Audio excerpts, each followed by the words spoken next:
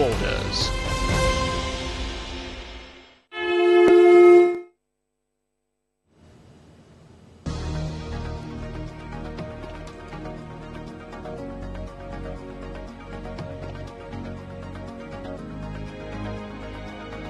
Live from New Delhi, you're watching DD India, India's voice to the world.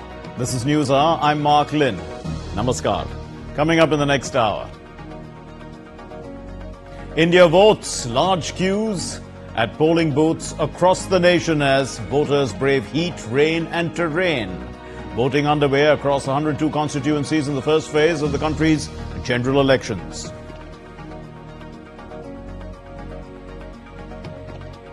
Iran's state media reports shooting down 3 drones. EU Commission President calls on Iran, Israel and their allies to refrain from escalation. Israel has not owned responsibility for the reported infiltration.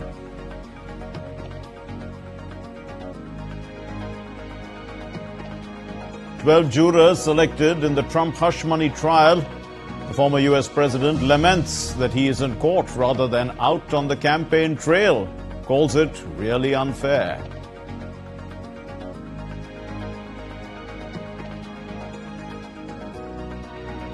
Young Indian Grandmaster Gukesh keeps Indian hopes alive as he shares the lead with American Nakamura and Russian Nepomniachtchi with 2 rounds left in the World Chess Championship Candidates Tournament.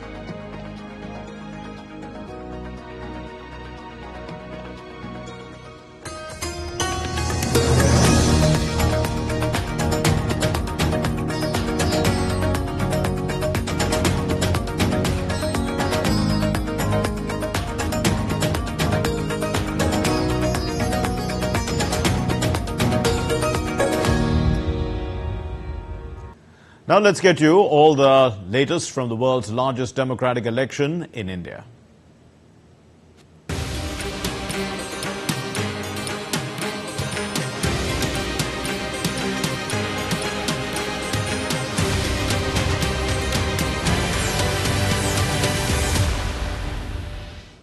Polling is taking place for the first phase of the Lok Sabha elections. This is to 102 constituencies across 21 states and union territories of India. Over 166.3 million voters are eligible to vote today. The first phase has the highest number of parliamentary constituencies among all the 7 phases. And voting began at 7 in the morning and it's going to continue till 6 in the evening, Indian Standard Time, with a 60-minute window for voters who reach the polling booth before the cut-off time and are in the queue when the booths close. Counting will take place for all these phases on the 4th of June.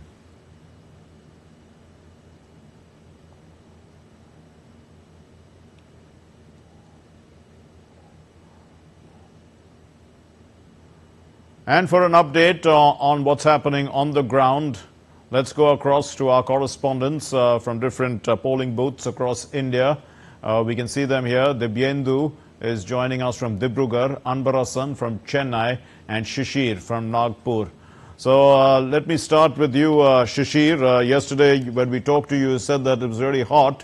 Now it must be the hottest part of the day. Are we still seeing large queues of people there? Well, absolutely, Mark. We have seen since morning the numbers we've got till 11 o'clock. We have seen almost a 20% of voter turnout in Maharashtra. The number now has increased. We'll get the numbers in just a couple of minutes. The voting till 1 o'clock, how much the numbers has increased. But obviously, the numbers compared to last time, this time around, the numbers are quite good. And probably we hope that this time around the voting percentage will increase in Maharashtra because last time it was actually less compared to the national average. But most important fact here, this time around, we're not just showing how the polling is going on, but we're also showing our viewers that how the Election Commission has prepared. And that's the reason we have reached to one of the polling stations, which is based on the environment theme. As you can see, I'll just tell my camera person to pan and show these visuals to our viewers that how India is actually celebrating the celebration of the democracy here, and that's the reason this is one of the polling stations, as I told you, is based on theme that is environment.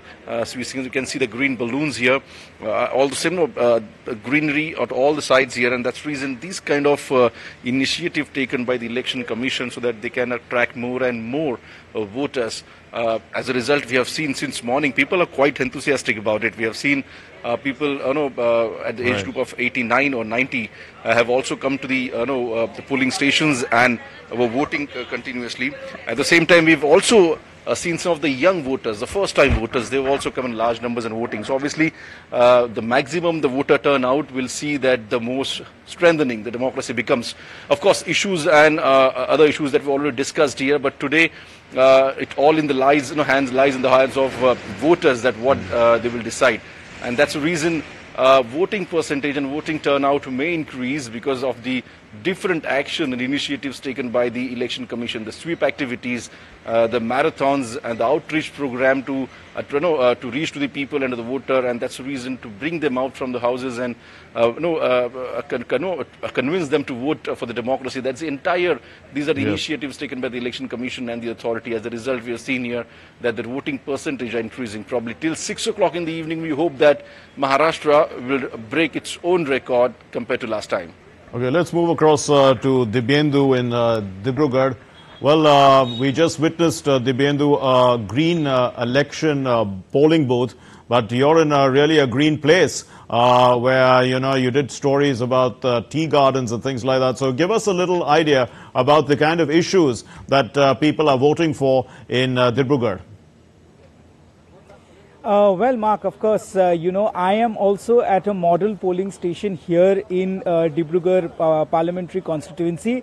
Let me first tell you the polling percentage that has been reported by the Election Commission at 1 p.m. So, of course, the 2 p.m. polling data is still not updated, and till 1 p.m. as per the Election Commission's official website, the voting turnout in Assam has been about 45%, and of which about 44.75% is the voter turnout in this particular constituency of Dibrugarh.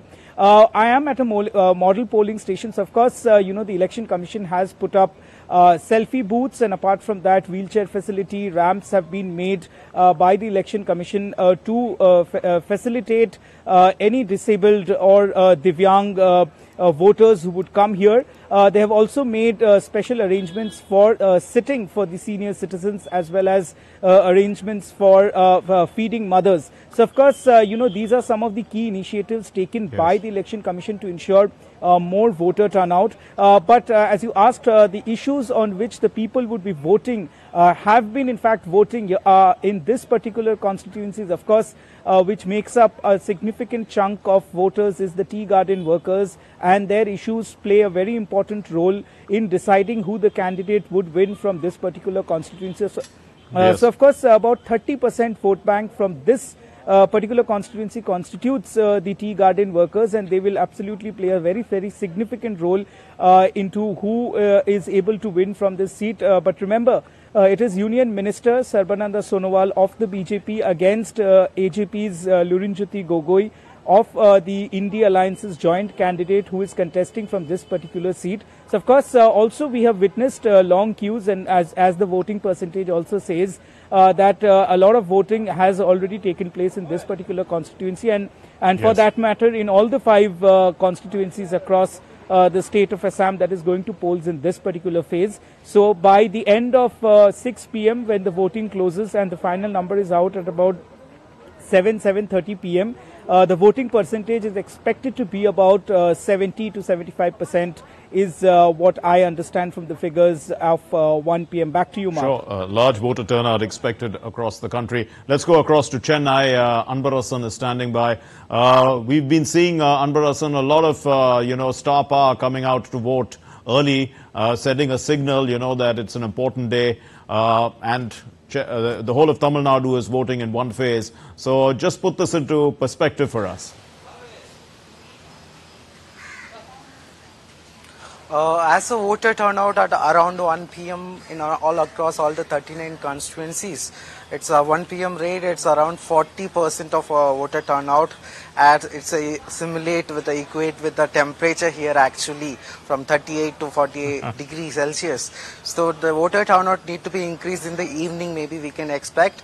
And the Dharmaburi constituency around the maximum 44% of voter turnout.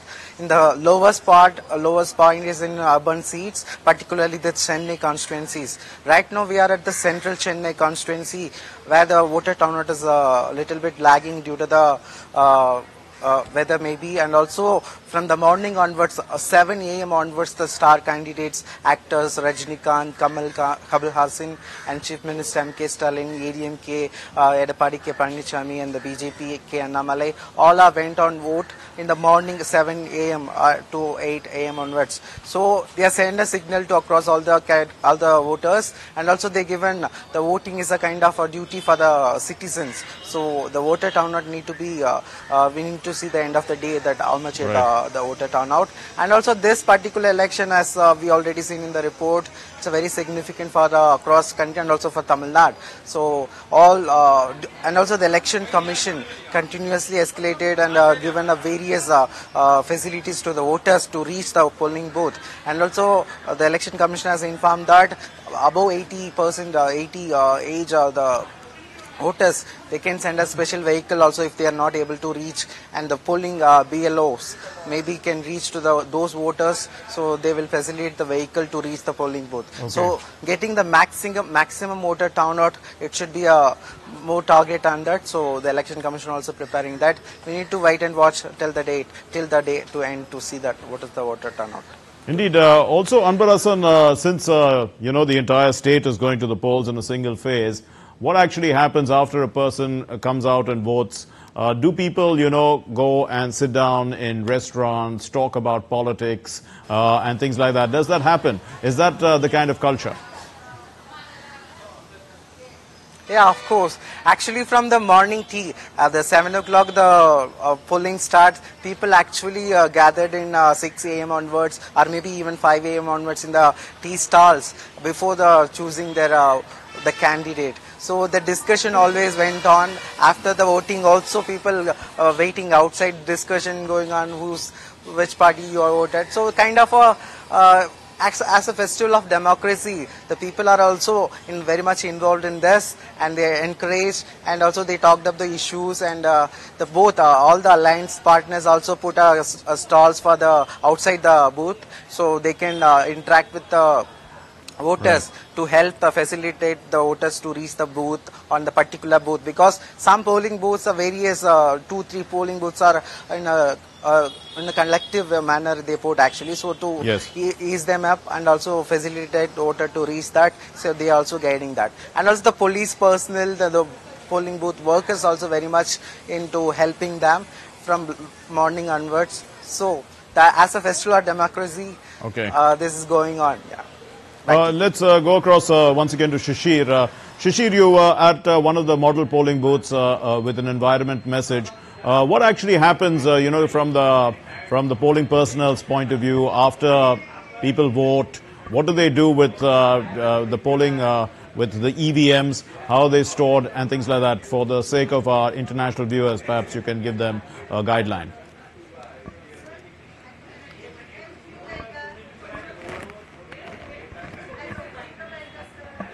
Well, absolutely. Mark, you rightly said here, you talked about one of the point here, stating that what kind of environment here after the voting. I would add on to that because since morning we are seeing the people have been voting here, and what's interesting fact that is we're talking about the festival of democracy, and in a festival actually you get a good discounts when you go for the shopping or when you go for the outing, and that's what we've seen here also, because those people who have been voting and if they go to any restaurants here, and especially in Nagpur, some of the restaurants are offering 10% discounts on food. So people are quite joyous here, and that's the reason most of people comes here with the family, with the friends, they cast their vote, and then the entire team goes to the nearby hotel or the restaurants where these kind of discounts is open, and the hotels are open to give discounts, by seeing the mark on their finger that yes, they have cast their vote and they can come in the seat and they talk. So obviously it's absolute festive mood since morning. We have witnessed in and around Nagpur. Even though we have seen some of the parliamentarians also and some of the leaders also, after casting their vote, they come to the media, they talk, and then probably they go to some of the nearest place to have a cup of tea or have a cup of coffee along with the people there, and to chat that exactly the lighter note that how the voting is going on and how the more and more people should come out. So it's not just authorities here, but I would say that the entire environment, especially the restaurants, the hotels, also contributing and probably attracting more and more voters to come in large number and vote and enjoy their cup of coffee or tea at the nearby restaurants by taking a discounts as well. Indeed. Let's turn once again to Dibrugarh. Dibyendu, when people come out to vote, there is a chance that they have, to interact. After all, they are participating in a democratic process. They are electing a government. They are electing a leader. Is there a chance for them, to meet people from political parties afterwards, talk about the issues that they have in mind? Because otherwise, in the campaign mode, they didn't probably have a chance to have a one-on-one with the people concerned. Oh, well, while the voting process is going on, so of course, when the political leaders come to this, their particular polling station, they do interact with the people that are already in the queue. As in this case, we saw with the BJP candidate here, Sarbananda Sonowal, when in the morning at about 8 a.m., he came to vote at his particular polling station. He interacted with a couple of, voters that were standing in queue. He even obliged to a lot of voters who wanted to take a selfie with him. So, of course, they do interact with the leaders, but, going to their particular house and interacting with them is it's not something that is generally done after the voting is done. But, of course, when the leaders are out, when the leaders are visiting, their polling stations across their constituency, they do interact with the voters. But, of course, you have to keep in mind, Mark, as per the ECI rules, the candidate cannot canvass or talk about whom to vote or whom not to vote with the voters when they are in 100-meter perimeter of the polling stations. Of course, all sorts of political messaging within the perimeter of 100 meters radius is not permitted by the ECI. So, of course, all the political candidates do keep that in mind, and it is a general interaction with the public that have come out to vote, and the contesting candidate, of course, has to go to all booths across his constituencies to ensure that everything is peaceful and all the polling machines and the EVMs are working fine. Everything is being carried out peacefully. So this is generally what happens in India when elections are happening, and the candidates do visit almost all the polling stations, apart from the fact that there are also polling agents that are nominated by the candidate who take care of the polling stations, because in India we have a large parliamentary constituency, and there are almost hundreds of polling booths that are spread across sometimes even districts. So, of course, it is not possible for a candidate to go to all booths. So, they have their polling agents who are also political leaders. So, they do keep visiting all these polling booths and interact with the people. But having said this, again, no political messaging, no political campaigning allowed within the 100-meter perimeter of the polling stations. Thank you very much for that clarification, Dibyendu, also Shishir and Anbarasan. Thank you for putting this into perspective for us.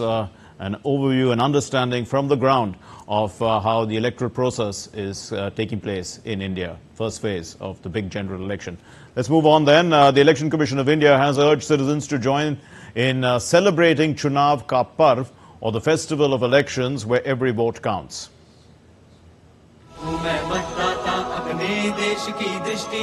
I would like to appeal to the voters that elections belong to you. We are handing over the baton to you. Please come and vote.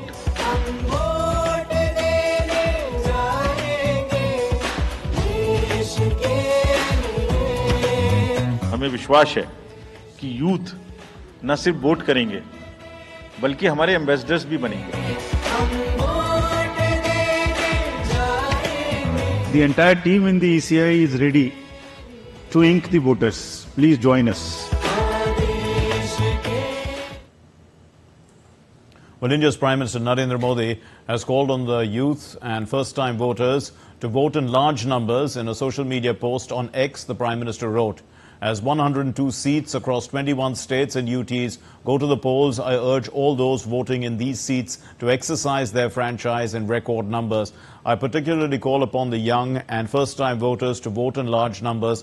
After all, every vote counts and every voice matters." And moving on, explosions were heard in Iran's Isfahan city. Iran's Isfahan city. This is as the country had activated its air defense systems in what the media reports are describing as a response to an Israeli strike.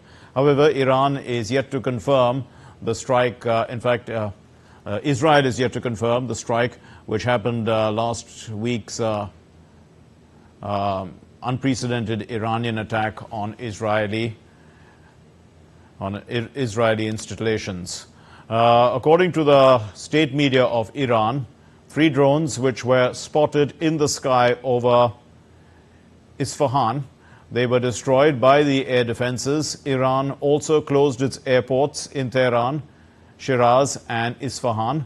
Isfahan houses the Natanz nuclear site, and the International Atomic Energy Agency has confirmed that there was no damage to the site. As tensions reached a tipping point in West Asia, the European Union's chief, Ursula von der Leyen, has called on Israel and Iran to refrain from escalation. We have to do everything possible that all sides refrain from the escalation in that region. We have seen the massive attack with drones and missiles, around about 300, by Iran on Israel. It is absolutely necessary that the region stays stable and that all sides refrain from further action.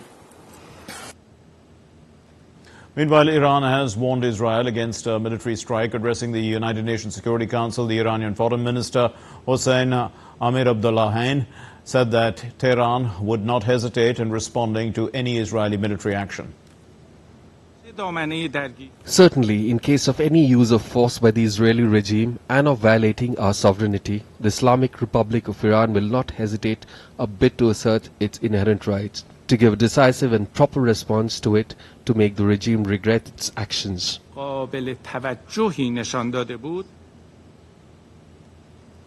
Now, DD India's Sarah Coates now joins us from Tel Aviv with an update on the story. Sarah, what is Israel saying about the reported drone strike on Iran? Hello there, Mark. No official comment yet from the Israelis. All we've heard really from the military is that the advice to the public has not changed, and really there is a lot of calm here on the ground given what has happened. And if you put that into comparison to what we saw just a week ago, there were people out withdrawing money, they were panic buying generators, they were stocking up on food and that type of thing.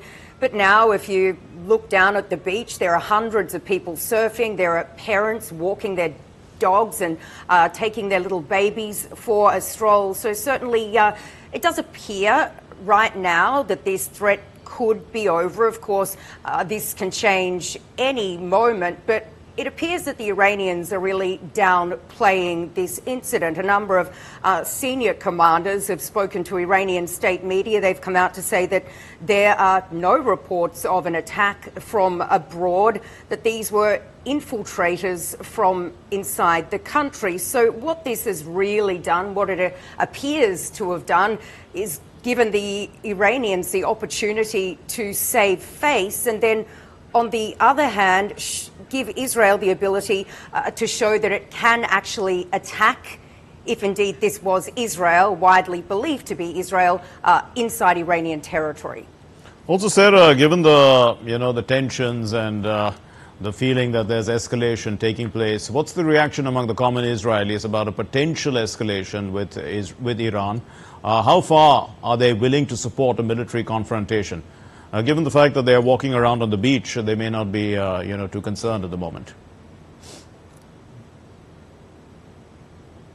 Well, if you put this into comparison to a week ago, the mood is extremely different, Mark. A week ago, people were extremely worried. This was an unprecedented attack. We do need to remember last Saturday, some 300 ballistic missiles, drones launched at the state of Israel, but really we need to look at the success of the aerial defences in the region. The military saying that some 99% of those missiles, those drones, were shot down. So this has really given people here a greater sense of security. But it is important also to point out that people here in Israel are very much used to living in, we could call it, I think, a war mode type of scenario. There are always threats from around the region, and this is something that certainly people have become used to. Now, when it comes to how much support there would be for a military escalation, the broad consensus here on the ground after Saturday's unprecedented attack last Saturday is that the broad consensus of people really believed that there needed to be a response, that Iran cannot go and shoot this amount of missiles and drones into the country without going unpunished. Mark. Okay, we leave it there. Thank you very much, Sarah Coates, for joining us from Tel Aviv. Earlier, the UN chief Antonio Guterres called on both these parties to de-escalate in West Asia, saying that the recent escalations make it even more important to support efforts to find a lasting peace. The Middle East is on a precipice. Recent days have seen a perilous escalation in words and deeds. One miscalculation, one miscommunication, one mistake could lead to the unthinkable, a full-scale regional conflict that would be devastating for all involved and for the rest of the world. The moment of maximum peril must be a time for maximum restraint. A jury has been sworn in for the Donald Trump criminal hush money trial, and the trial began on Monday with the ex-president facing 34 counts of falsifying business records related to allegations of paying hush money to an adult film actress or an actor before the 2016 election. Trump denies these charges. William Denslow reports from outside the courthouse in New York. The 12 people that will decide ultimately Donald Trump's fate in this criminal hush money case have been decided. This comes after a rather frantic and fraught day of jury selection here in Lower Manhattan. The day began with 7 members of the 12-member panel already confirmed. 2, though, swiftly dropped out during morning proceedings, one citing concerns that her identity, despite jurors being anonymous, being made public because of how she was described in the media. Another was dismissed on credibility concerns without the judge providing many details on that. However, in a flurry of activity during the afternoon session here at court, the other members of the jury have been confirmed. They have now been sworn in, which means that a jury is in place. Judge Juan Machan hopes that they will come back on Monday for opening statements in this case for Donald Trump's hush money trial to really begin in earnest. Donald Trump's pleaded not guilty to 34 charges tied to allegations of falsifying business records.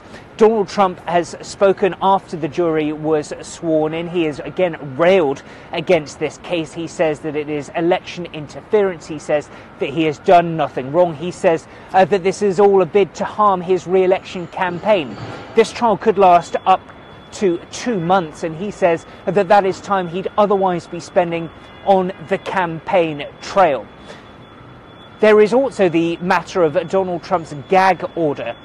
Prosecutors allege that Donald Trump has been violating it, and they warned that that could bring with it the possibility of up to a fine or up to 30 days behind bars.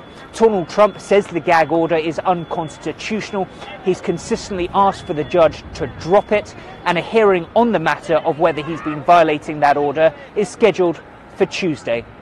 William Denslow in New York reporting for DD India. Well, still to come here on DD India News Hour. Vice Admiral Dinesh Kumar Tripathi to be India's next Navy chief.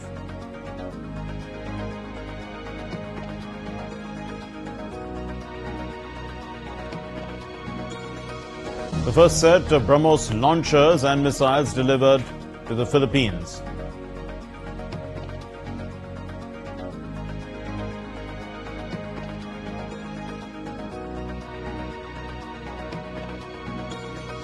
And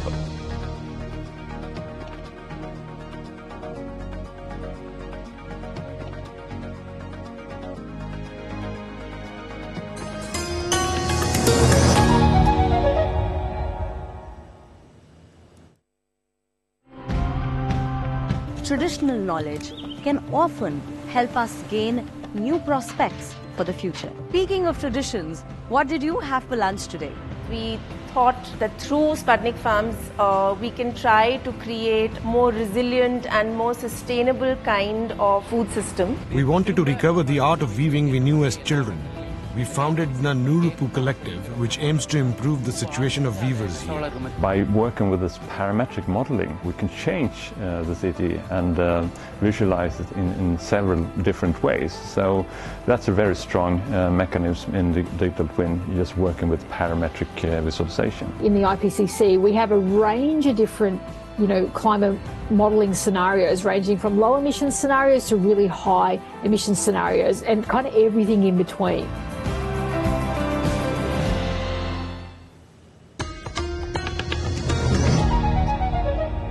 You're watching DD India News Hour. I'm Mark Lynn. Here's a recap of our main stories. India votes, large queues at polling booths across the nation as voters brave heat, rain and terrain.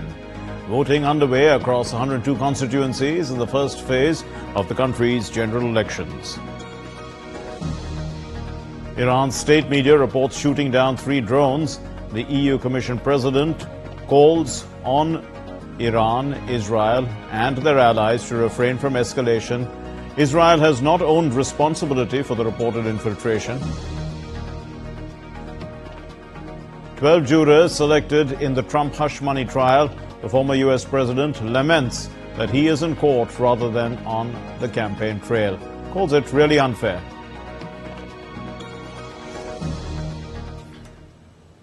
Well, phase 1 of voting for India's general elections has begun. It began this morning with much zeal, as we can see, and with the elections as a central part of the largest democracy of the world, the wave of enthusiasm is a telltale indicator of the voters' will to decide their future. Let's take a look at this report. Voters across all the 102 constituencies of the first phase of India's Lok Sabha elections are casting their votes on Friday. With estimated number of voters to be around 160 million, the fervour of the voting season is a sight to behold. Important personalities and politicians were also seen among the lines of the polling booths. They took part in the electoral process and encouraged other voters to also exercise their right to vote. Among eminent voters were Mohan Bhagwat, the chief of Rashtriya Swayamsevak Sangh, who exercised his franchise in Maharashtra's Nagpur. Arunachal Pradesh CM Pema Khandu also cast his vote in Tawang. Meghalaya CM Conrad K. Sangma cast his vote in Tura. Uttarakhand CM Pushkar Singh Dhami also cast his vote. Celebrities are also taking the elections as an important duty in country's democratic process. Actors Rajnikant, Kamal Hassan and Dhanush were also seen queuing up at their nearest polling stations to cast their votes. Spiritual guru Sadguru Jaggi Vasudev also cast his vote in Tamil Nadu's Coimbatore. This season of election coincides with the auspicious wedding season.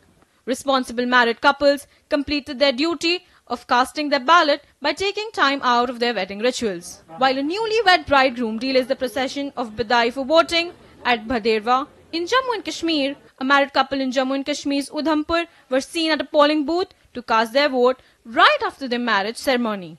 मैंने इनको बोला कि हमें जाना चाहिए vote देने के लिए और मैं सभी से यही बोलूंगी कि अपने वोट को वेस्ट ना करें.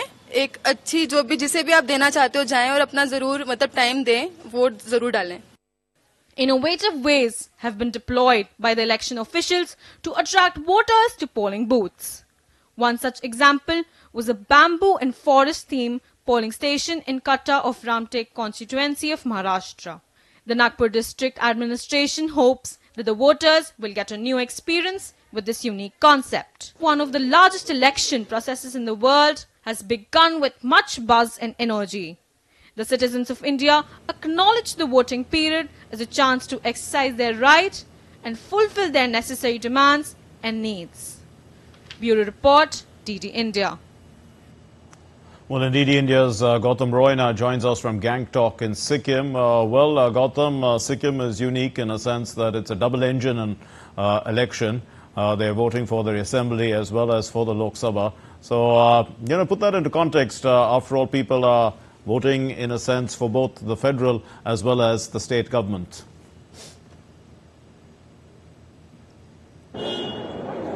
Yes, Mark, you're quite right. It is a double engine, and you can also call it a triple engine or treble engine, because there is, as I had sent in a previous report, a Sangha seat as well in the assembly, the Sikkim assembly, which is a virtual seat. It doesn't have a geographical boundary. Only monks and nuns of the Buddhist faith who are there all over Sikkim and over 40 monasteries, they vote there. There are very few of them, barely 3,000 count, but they have a separate EVM set up in designated polling booths. So in that way it becomes a treble, in fact, election. And things are going pretty well over here. Till about 1 p.m., around 36.8% of people had voted for the assembly election. 36.75% had voted for the parliamentary seat, the lone parliamentary seat in Sikkim. The weather was a bit inclement on the days preceding the election, but today in the morning sunshine was there. People came out in large numbers. Even now you can see behind me there's a huge amount of crowd.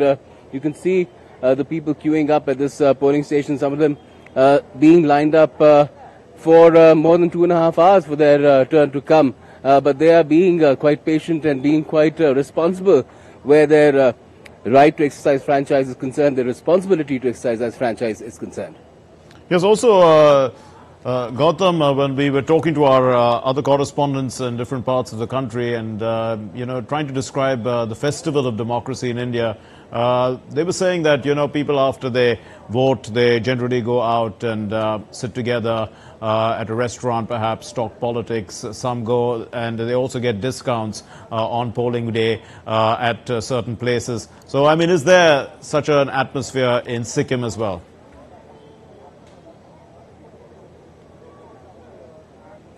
Well, yes, one could say that it is an out and about kind of a day, because people are given a day off today to exercise their franchise, and people make best use of that.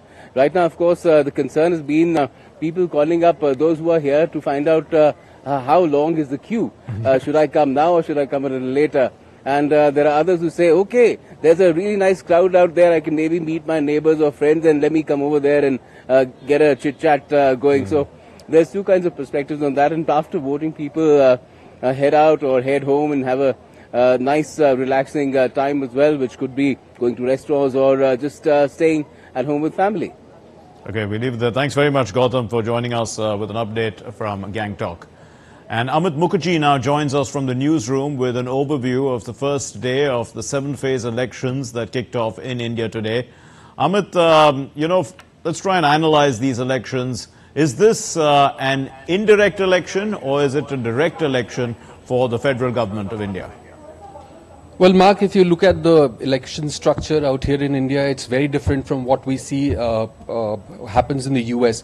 Actually, in India, it's the people who actually elect their local representatives who eventually decide on the incumbent government. Now, for this purpose, India has been divided into 543 parliamentary constituencies, and at every parliamentary constituency there's an election that happens. Now, once a person gets elected from there, he goes on to the Lok Sabha, which is the lower house of the Indian Parliament, and actually it's the strength of those elected representatives. Now, mind you, these elected representatives, they fight elections under the banner of a political party, or they can also fight it individually. Now, once they get elected at the level of the parliament, the party which has got the maximum representation actually gets to form the incumbent government, the next government. Now, having said that, Mark, I would also like to bring to our viewers knowledge that, it's an era of coalition politics in India, where there are a lot of pre-poll and post-poll alliances. Now, even political parties, they get into pre-poll and post-poll alliances. Now, the alliance that secures the maximum representation again in the Indian Parliament, they get to form the government. Mark? Indeed. So 102 seats are going to the polls today. And so far, according to what we've been seeing, there have been large queues, high voter turnout. What does this imply? No, Mark, this is reflective of the fact that India's democracy is, it's participated very well by the citizens of the country. And also the Election Commission, which is actually the watchdog, and it's also responsible for conducting the elections in the country, have been running a lot of campaigns, a lot of awareness campaigns to actually get voters into voting. Now, it has been telling voters about their rights and what does it mean to be part of the election process, and it's actually their right. This is what they have been conveying, that it's very, very important. It's a duty for all the citizens of the country to be a part of this election process. So I think a good voter turnout is reflective of the fact that the message has gone out well to the people of the country, and they are also looking forward to the new government, for which they are participating in large numbers. Mark? Amit Mukherjee from the newsroom. Thanks very much. Now, Vice Admiral Dinesh Kumar Tripathi has been appointed as the next Chief of the Indian Navy. Tripathi has served as the Vice Chief of the Naval Staff and executed multiple important assignments in his 40-year-long career. He was, in fact, he will assume charge of his new office on the 30th of April. Born on May 15, 1964, Vice Admiral Dinesh Kumar Tripathi was commissioned into the executive branch of the Indian Navy on July 1, 1985. India has delivered the first set of BrahMos launchers and missiles ordered by the Philippines. The storage building space is in one of the Philippines' islands as part of the $374.96 million deal signed in January of 2022 is also completed. The contract, which was the first major international export order for the Indian defense space, is for a shore-based variant of the anti-ship cruise missile with a range of 290 kilometers. The BrahMos is the only supersonic cruise missile in the world that flies at 3 times the speed of sound. Pakistan police shot down a suicide bomber and a terrorist on Friday while they attacked a vehicle carrying 5 Japanese nationals in Karachi. All of the victims were rescued. Some of Pakistan's deadliest assaults in recent years have been carried out by Islamist militants who sometimes target foreigners, including Chinese, in their quest to overthrow the government and impose their own harsh brand of Islamic law. A police spokesperson stated that the Japanese survivors had been taken to a secure location within police custody. No militant group has claimed responsibility as yet for this attack. The air forces of South Korea and the United States kicked off a 15-day joint drill known as Korea Flying Training. It happened last Friday with 100 warplanes. The exercises are an annual event designed to sharpen the combined readiness of their military forces. The Special Operation Forces from the two countries also staged an airborne training exercise with paratroopers as part of the annual drills.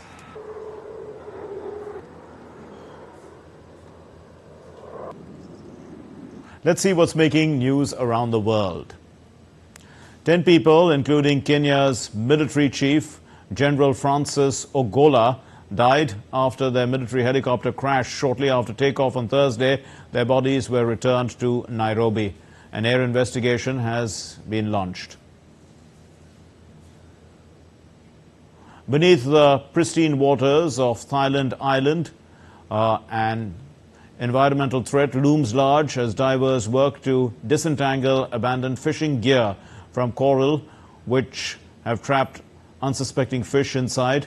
As of 2023, the percentage of endangered marine animals affected by plastic pollution in the Andaman Sea rose by roughly 30 to 40%. Over 80,000 certified divers have initiated to help, these marine scientists remove this. Music streaming giant Spotify has revealed that Taylor Swift's upcoming album became the most pre-saved album countdown page in Spotify history. On average, nearly 70% of the users have pre-saved the album this week. So that's week 1, in fact. Taylor's album will release on Friday.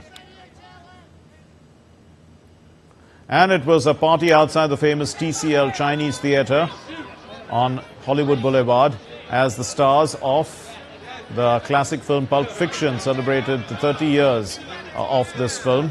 The screening of the classic film kicked off day 1 of the TCM Film Festival, where fans have the chance to interact with some of Hollywood's biggest names through meet and greets. Still to come here on DD India News Hour. Elon Musk readies for a trip to talk one-on-one with Prime Minister Modi. Resurgent Chennai Super Kings to take on Lucknow Super Giants in the Indian Premier League. Uganda's national cricket team is set to make a debut in the upcoming T20 World Cup in June. Details after the break.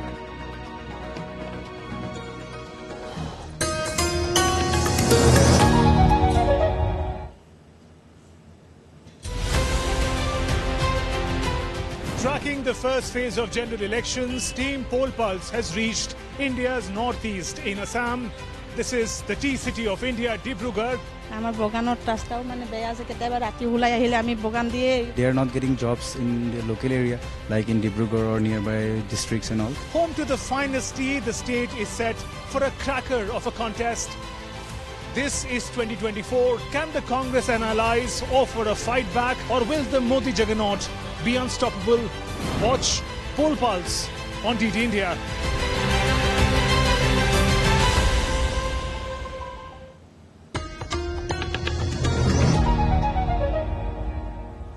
You're watching DD India News Hour. I'm Mark Lynn. Elon Musk is readying for a trip to India. It appears he would be packing a hefty investment in his suitcase. According to Reuters, the electric vehicle mogul plans to announce a $2 to $3 billion investment when he meets Indian Prime Minister Narendra Modi on Monday. Tony Waterman reports from Texas. According to the Reuters report, this $2 to $3 billion will mainly go towards the building of a new Tesla factory. Right now, the details are thin on where the factory could be located or when it could be operational. But in the meantime, Tesla is scouting out potential showroom locations in New Delhi and Mumbai. That is according to Reuters. Those cars could be imported from its plant in Germany, which would allow Tesla to take advantage of a new tariff rule change. Just last month, India slashed taxes on imported electric vehicles to 15% for automakers that invest $500 million in the country and set up a factory. Tesla already has manufacturing capabilities in the U.S., Europe, and China, but this new facility will give it access to a brand new market, and not just any old market. India has the world's largest population, and the government wants 30% of all new car sales to be EVs starting in 2030. This entry into the India market could also help Tesla offset plunging sales growth elsewhere. Just this week, the company said it was laying off more than 10% of its global workforce after reporting its first annual decline in deliveries since the pandemic. But cars aren't the only thing that Musk is keen to focus on during this two-day visit. He's also expected to meet with Indian space startups in New Delhi on Monday, including Skyroot Aerospace in Satshore. This could help pave the way for a market entry for SpaceX's Starlink, a satellite internet provider, as Elon Musk eyes India as the next frontier for a number of his business ventures. Tony Waterman in Austin, Texas, reporting for DD India. Well, now let's get you all the latest from the Asian stock markets. And Tokyo's key Nikkei index, it saw its largest drop in more than 3 years on Friday, following reports that Israel carried out strikes on Iran. The Shanghai Composite Index has declined by 0.29%. And the Indian markets, well, the Nifty is at over 22,000 points. The Sensex is up by around 530 points. The biggest gainers are Bharati Airtel, Bajaj Finance, And the biggest losers include HCL Technologies and Infosys. Time now for all the sports updates, and for that, let's turn to Abhishek Mahajan. Over to you, Abhishek. Thank you, Mark. A lot happening in sports, and we'll start with the chess candidate story. The youngest player in the World Chess Championship Candidates Tournament, D. Gukesh, just 17 years, is in the lead with just 2 rounds left to decide the challenger to world champion Ding Lijian in a title match. Gukesh is on 7.5 points after 12 rounds, along with Russian in Nepomniachtchi and American Hikaru Nakamura. Behind them is world number 2, Fabiano Caruana, on 7 points. The others in the field are technically out of the race. Pragnananda on 6 points is slightly out of reach of the leaders as they approach the home stretch. If Gukesh wins, he will be the youngest player ever to challenge the world crown. Both Kasparov and Karlsson were 22 when they became world champions. Shifting focus to cricket now, Chennai Super Kings will take on Lucknow Super Giants in the 34th match of the Indian Premier League 2024 in Lucknow on Friday. Chennai Super Kings won both their last 2 matches. CSK looked rather impressive in the wins against Kolkata Knight Riders at home and then against Mumbai Indians in away game. Lucknow Super Giants, on the other hand, are struggling to find their rhythm back after having been outplayed in their last 2 games against Delhi and KKR, as they will be looking to bounce back with a win. Before those 2 defeats, KL Rahul's men had recorded 3 wins in a row. Talking about yesterday's game, Mumbai Indians clinched a nail-biting win by 9 runs over Punjab Kings in the Indian Premier League on Thursday. Suryakumar Yadav top scored for Mumbai Indians with his 78-run knock, while Tilak Varma remained unbeaten at 34 of 18 deliveries. Rohit Sharma contributed with a 38-run innings at the top of the order, while Harshal Patel starred with the ball for Kings as he registered a 3-wicket haul. Meanwhile, Punjab Kings got off to the most horror start, losing 4 wickets in just 2 overs as Gerald Coetzee and Jasprit Bumrah wreaked havoc over the top order of Punjab Kings. But a sensational 28-ball 61 from Ashutosh brought them back out of nowhere. The match went on to the last over, eventually losing the game by 9 runs. Now, Uganda's national cricket team is set to make a debut in the upcoming T20 World Cup in June. 3 of the current Ugandan squad are Indian origin as the East African side heads to its first ever T20 finals. Lead India's Leon Sessanyange reports from Kampala. Born in Gujarat, India, Ronak Patel expected to find little of the game of cricket when he came to Uganda. In India, I have played almost 12 years. And after that, I moved here and I am playing here. Ronak is one of 3 players of Indian origin playing for Uganda's cricket team. He will be part of the East African side that will play at this year's T20 Cricket World Cup in the West Indies and the United States of America from 2nd to 30th June. We are very excited and for reaching a T20 World Cup, it's a proud moment for Uganda Cricket Association and whole nation. In a debut appearance at the competition, Uganda will face Afghanistan in their opening match on the 3rd of June. Contests against New Zealand, West Indies and Papua New Guinea are lined up in Group C. It's exciting to play at the World Cup, but it's important to go out there and play good cricket. We want to give a good account of ourselves. That's how you will be remembered, the brand of cricket that you played, and it's very important for us as a country playing there for the first time. The squad is already putting in all the work ahead of the competition. The T20 World Cup cricket experience has not yet started for this team, but their ambitions are already beyond it. Hopefully a good show in West Indies could spur momentum to reach the ODI World Cup in 2027. The National Cricket Association has laid out its plans for that journey too. As an association, we know that the plans and the strategies that we had have worked. So we can only increase on them. We can only continue putting more resources to help Uganda to participate even in more competitions.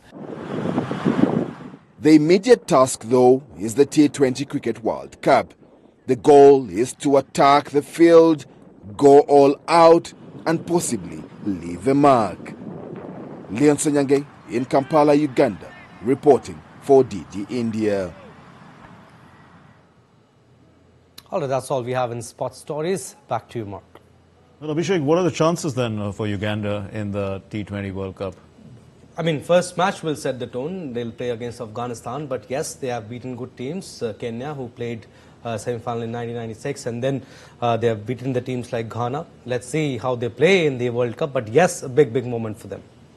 Okay, moving on. In Thailand, Lam Che Dam area, what's happened is that spectators are enjoying a beautiful sight as millions of butterflies of various species take flight in Thaplan National Park.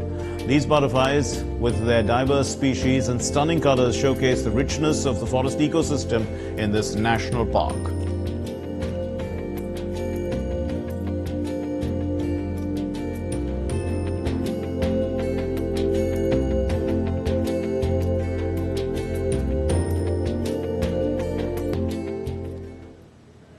Well, that's all we have in this edition of DD India News Hour. Let's know your thoughts on the news of the day. For those of you on the go, you can get all the latest updates from India and across the world on DD India mobile app.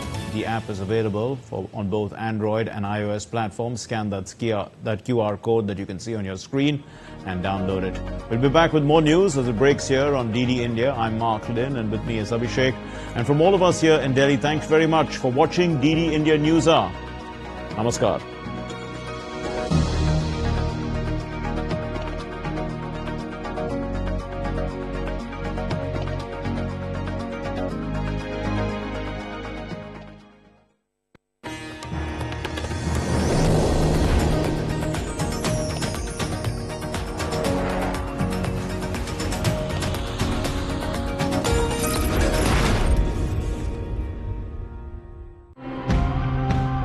Traditional knowledge can often help us gain new prospects for the future. Speaking of traditions, what did you have for lunch today?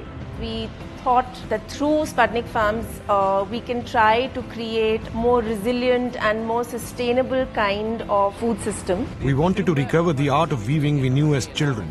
We founded the Newshour collective, which aims to improve the situation of weavers here. By working with this parametric modeling, we can change the city and visualize it in several different ways. So that's a very strong mechanism in the digital twin, just working with parametric visualization. In the IPCC, we have a range of different climate modelling scenarios, ranging from low emission scenarios to really high emission scenarios, and kind of everything in between.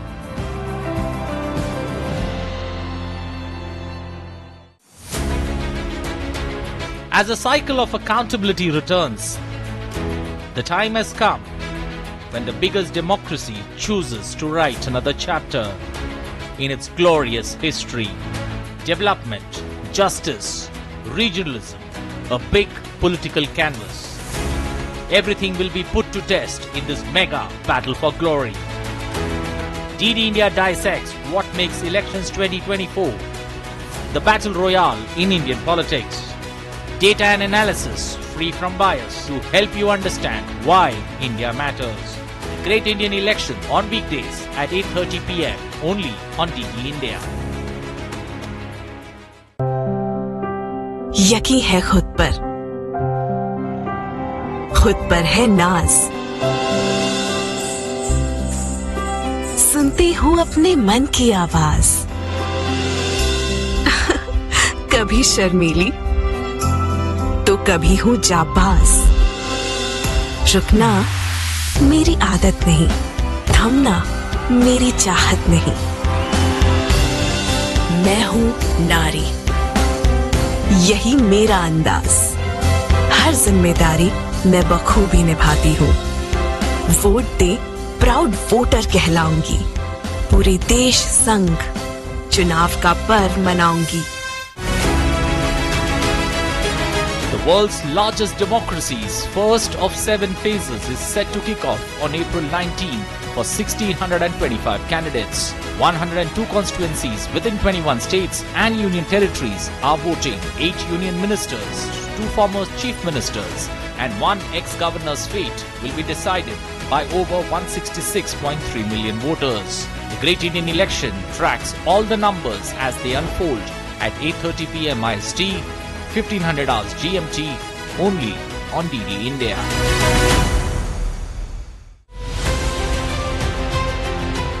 Tracking the first phase of general elections, Team Poll Pulse has reached India's northeast in Assam.